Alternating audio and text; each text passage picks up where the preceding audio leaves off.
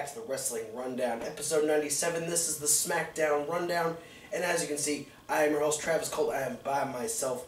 It's because I'm sick. I've been sneezing and coughing all day, so I advised Kevin Hawk not to come by for the Smackdown Rundown and let him know that I'd be doing it myself, because I don't want to get him sick. So hopefully a couple days off will make me feel better. We'll get him back. Next week we'll get Thomas Wolfe back, hopefully. But for now, you got to deal with me. If there's weird cuts in the video, it's probably because I'm coughing or sneezing, and you guys don't have to deal with that. So, just fair warning. Before we get to SmackDown, breaking news happened while I was watching SmackDown that at a NXT live event in Lowell, Massachusetts, Finn Balor lost the NXT Championship to Samoa Joe, which is very strange. It doesn't happen very often, but it makes you wonder, like, what's going to happen. How many more weeks of TV do we have recorded from the show in Dallas? We've had 2 weeks of Access NXT TV so far. So how many more? We haven't seen Finn Balor on TV since retaining at NXT Dallas. So it's really interesting to see where this is going to go. But I was just saying yesterday during the midweek wrap-up that the next time Samoa Joe got a chance at the title, whoever was champion was really screwed. And lo and behold, Samoa Joe is the new NXT champion. So we'll have to see how that goes. But let's move into SmackDown. I'm going to skip going through the matches. I'm just going to run you through from beginning to end. I might jump around a little bit, but not too severe. We open up with Miz TV, the guest being AJ Styles. I believe this was announced on Raw. I don't really remember it, but this is all Miz asking AJ whether or not he sent Gallows and Anderson to attack Roman Reigns on Raw. And AJ goes, no, yeah, we're friends. We go way back. We've been through some stuff, but I never told them to go after Roman Reigns.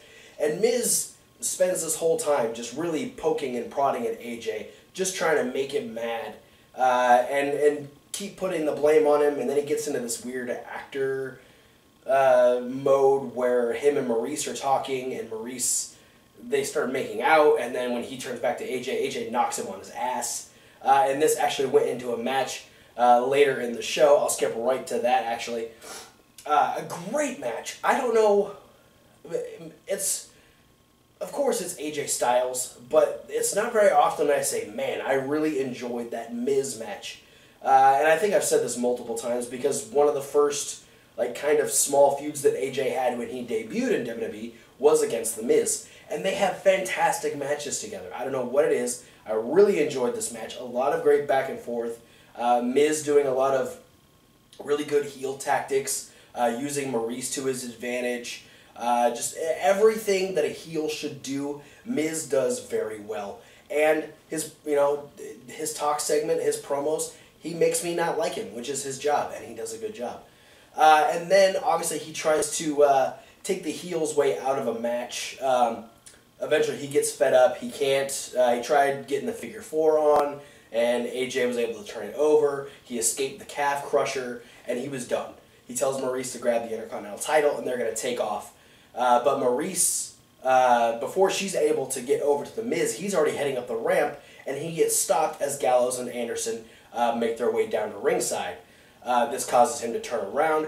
AJ does his little slingshot plancha, his forearm to the outside, tosses Miz back in, hits the Styles Crash, the phenomenal forearm, whatever you want to call it. AJ picks up the win, but now there's still more fuel to the fire that AJ is using Gallows and Anderson. And now you got to think, the fact that Finn Balor is no longer the NXT champion, does that mean that he is going to be debuting at Payback? Is he going to screw AJ Styles, or is the Bullet Club going to screw AJ Styles and then sign with Finn? It's very, there's a lot of things going on, and it's really interesting to see how this is all going to play out. But our first match of the night was Ryback versus Kalisto. I don't care about this. I used to really like Ryback, and then they used the Wyatt family as a way to launch him into something that makes absolutely no sense for him. I don't like it. This bothers me to no end. he does end up beating Kalisto. The end was fun. They both kind of like did so. They were spinning around each other, and like Kalisto tried to do the Selena del Sol, gets caught, he gets turned into the shell shock. Ryback picks up the win. So now they're technically 1-1 because Kalisto beat him in the pre-show at WrestleMania. So does this mean that we're gonna get a third match between Ryback and Kalisto? Is this gonna be a rematch for the U.S. title because he beat the champion? I hope not. Let's please make that not a thing. Please. Speaking of not a thing, we were supposed to have Baron Corbin versus Dolph Ziggler, but on the way to the ring, Dolph Ziggler gets attacked by Baron Corbin, and Baron Corbin completely destroys him. He throws him into the barricade multiple times, just complete and utter destruction. He ends up hitting the End of Days on the outside again, and Rich interviews him at the top of the stage, saying, why did you attack Dolph Ziggler? This was supposed to be a match. And he says, because I can. And this, we talked about this when Baron Corbin came up. Obviously starting his streak, winning the Andre the Giant Memorial Battle Royal. But his first night on Raw, when him and Ziggler go to a double DQ or double count out, my bad, and then hits the End of Days on the outside. He doesn't win, but he doesn't lose. He gets that heel victory because he left the babyface laying. And he's building a really good feud with Dolph Ziggler, and I hope this continues. This is something that Tyler Breeze really needed when he started, and unfortunately, he's got pushed by the wayside. But I'm really hoping that this means good things for Baron Corbin moving forward, because I'm a huge fan of Baron Corbin. We also had Rich do an interview. After that would be the AJ versus Miz match. But after that, we have Rich interviewing Dean Ambrose and Sami Zayn. They'll be in the main event taking on Chris Jericho and Kevin Owens. And Rich asking, both of them how they feel about facing their respective Payback opponents.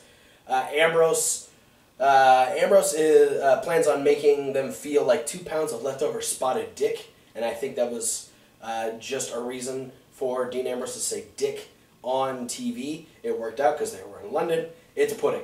He wants them to feel like pudding. That's the thing. And then this gets really funny because apparently Sami Zayn agrees. He goes, yeah, we want to get some momentum going into Payback, blah blah blah. But he also says that Ambrose has been shutting down all of these tag team names that he's come up with. He had Sambrose.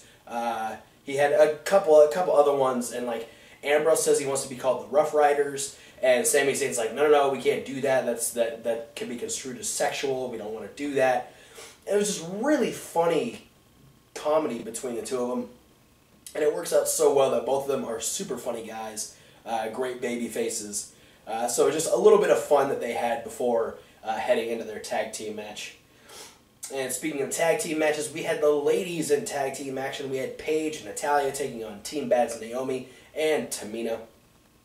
Fantastic tag team work on both sides of this match. Tamina and Naomi obviously have been teaming together for a long time. Paige and Natalya have teamed off and on for, God knows how long. But just some great double team maneuvers on both sides. They did the wishbone on Naomi, which was great. And then, Tamina and Naomi, great heels against one another. But, so we had Natalya trying to go for the sharpshooter, I believe. Or no, Paige ended up hitting the Rampage and Tamina broke it up. And then, in a roundabout way, the legal people at the time were Naomi and Natalya. And so Natalya goes for... No, I'm sorry, I'm sick. I'm losing it. It's Paige and Naomi. Paige is setting up for the Scorpion Crosslock, and while she's doing that, Natty is able to stop Tamina from breaking it up by getting her into the sharpshooter, and the babyface team wins with dual submissions. A good win for them. Obviously, Natty needing that win as she heads to Payback, as she will face Charlotte, and she'll have Bret Hart in her corner to oppose Ric Flair in Charlotte's. Then we had a very bizarre match. we haven't talked about it a lot because we didn't know where it was going, but if you've kept up with the Golden Truth storyline, where at first it was Goldust trying to get R-Truth to be his tag team partner, and then R-Truth trying to get Goldust to be his tag team partner, and then the Golden Truth got put into the Booty Bowl, but then Goldust didn't want to team with R-Truth, so he teamed with Fandango, so we have Goldango, and then they lost because it's Goldango. But we got a match where it was Fandango versus R-Truth with Goldust as a special guest referee. Okay, makes sense. Goldust comes out, he's got a gold referee shirt on. Makes sense. This is something that could happen in a feud like this. But then it gets really weird because then we have Fandango and R-Truth trying to outdance, outswivel, outthrust each other in the match. And then Goldust gets involved by holding both of their hands, and R-Truth does the little like arm wiggle thing, and then Fandango puts Goldust's hand on his chest and they start dancing and wiggling and everything, and that allows R-Truth to hit the lie detector on Fandango, and R-Truth picks up the win. What? What the fuck? Did they just not have anybody else to put in this segment on SmackDown? Like, okay, it's a thing. We'll see where it goes from here, but fuck if I know. We had promo build. Speaking of the Booty Bowl, the two finalists, the Vaudevillains and Enzo and Cass, had a dual promo. Enzo and Cass came out in the ring, get interrupted by the Vaudevillains. Going back and forth, a great promo. I appreciate. Well, I always appreciate Enzo and Cass's promos because it's Enzo runs it, and then Big Cass has this thing. He says it. It's always fun. But the Vaudevillains had a really good promo on their side. Using the fact that they're more intelligent, they're more classy, they're men. Making fun of Enzo's hair, and then Enzo saying that he doesn't understand the words that they used and all this stuff. Great. They didn't even have to fight each other. It was just great words back and forth. We still have another week. We got about a week and a half until Payback. So I'm sure we'll get a little bit more build next week on Raw and SmackDown, and we'll see where that goes. But I'm excited to see these two go at it. And then I'm excited to see which one of them ends up facing the New Day for the tag team titles. It's going to be fun. And we get to our main event. Sami Zayn, Dean Ambrose taking on Kevin Owens and Chris Jericho. Kevin Owens and Chris Jericho, a fantastic heel tag team. They've, the first time they teamed, absolutely hysterical, just some great stuff. But they've really actually taken it to a level where they work well as a tag team.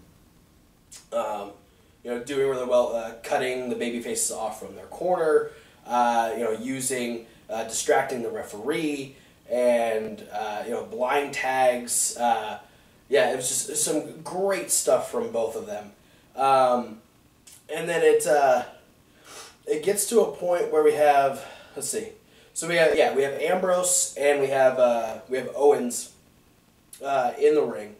Ambrose hits Dirty Deeds on Owens. Jericho ends up breaking up the pin, and when he breaks up the pin, he ends up getting knocked back out of the ring, which I'm pretty sure Ambrose knocked him back out, because then Ambrose goes up and goes for an elbow drop on Owens, and while he's going for the elbow drop, Jericho gets up, shoves him off, and hangs him up on the top rope. Sami Zayn then gets taken out by Jericho as well, while Kevin Owens is able to use the unfortunate landing that Dean Ambrose had to his advantage, and they pick up the win. Kind of a weird ending. Obviously, you'd be in a very...